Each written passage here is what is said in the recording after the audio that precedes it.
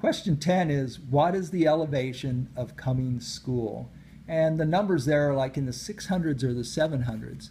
So as a geologist, usually the first thing I do is, of course, find Cummings School, and it's sitting right there. And I can see the lines around it, but I really don't have a reference. The 707 tells me the elevation of the road intersection, so that helps a little bit. And then I saw this solid heavy line, which tells me it's an even number like 700. So they'll put a heavy line for every 5 contours. So now I know this is 700. It's uphill to this road, so it's probably uphill to Cummings School too. So now I have to count the number of contour lines.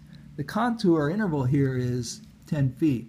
So there's 700, 710, 720, 730, but that's it. I don't see any more, and there's 730 kind of wraps around and touches the school.